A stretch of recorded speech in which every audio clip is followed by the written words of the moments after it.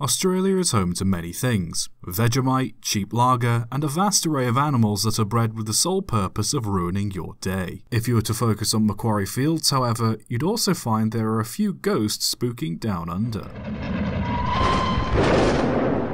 The Macquarie Field station was opened in 1888 and has remained open ever since. In 1906, a woman named Emily Jengerson was killed at the station after being run over by a train. The woman had been suffering from sleeplessness and melancholia to the point where she'd been moved to a mental hospital. On the day of the accident, she was boarding a train to visit a friend, accompanied by a nurse. As they got off at a station, Jengerson quickly jumped back onto the train, leaving the nurse behind. After arriving at Macquarie Fields, she stepped off the train and wandered around the station. She was last seen leaving a tool shed before walking into the path of an oncoming train and kneeling on the tracks. Emily was reported as cut to pieces, and the coroner ruled that it was without question a suicide attempt. For years since, a ghost is said to haunt the platform. Strangely though, the ghost appears in the form of a teenage girl. When the station is empty late at night, people say they can hear a faint crying. Others have reported seeing the ghost wandering around the station and even sitting in the middle of the rails. There's been some speculation as to whether the ghost is even that of Emily Jengerson, as other stories say it's the ghost of a regretful suicide victim, or that she fell in front of a train years ago. Others have speculated the ghost is that of a young woman who was murdered after missing the last train home one night. We might not know who the spirit is that's stuck haunting the station,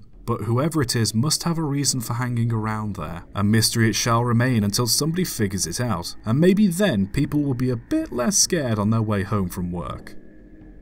Subscribe for more.